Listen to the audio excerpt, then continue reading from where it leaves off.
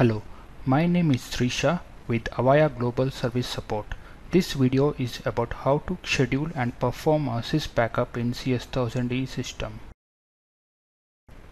This video will tell you about how to schedule a Sysbackup and how to create a Sysbackup on a Linux server CS1000. I have logged into CS1K7.6 Linux server and typed the command sysbackup.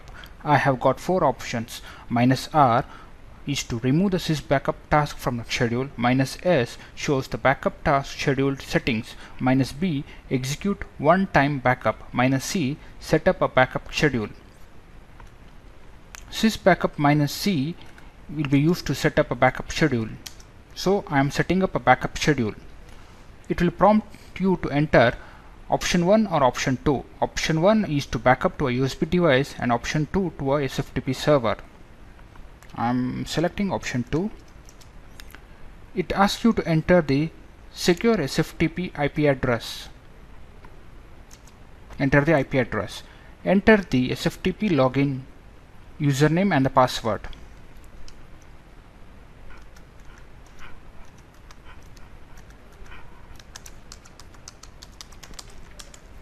Enter the remote SFTP directory where the backup will be stored.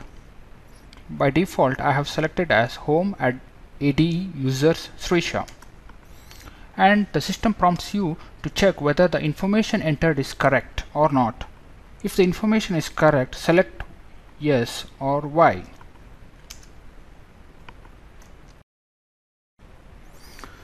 Then the system prompts, do you want to use the default backup time, that is midnight Sunday? I select no. And the system prompts to enter the minute at which time you want to take a backup. I'm giving 23, hour at 22.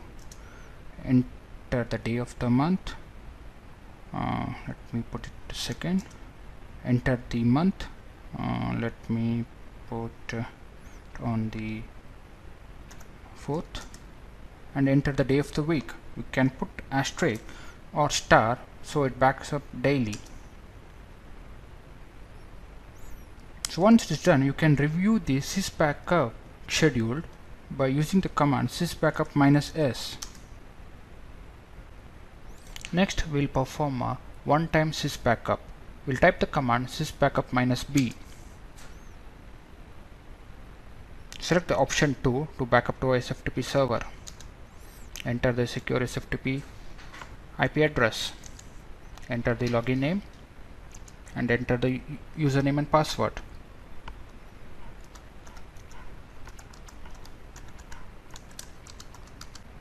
And the location where you want to store the backup. Then the backup starts. You can see it is executing all the scripts to backup BCC, base, JBoss and other things. It will take some time.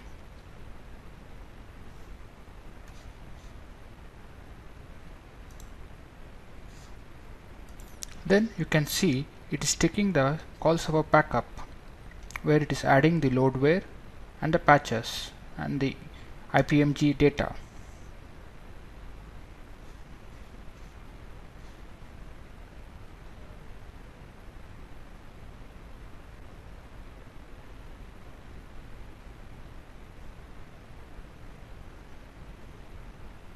It also backs up the patches on the call server. The Sysbackup does not perform a call server backup, so call server backup should be done immediately prior to issuing the Sysbackup.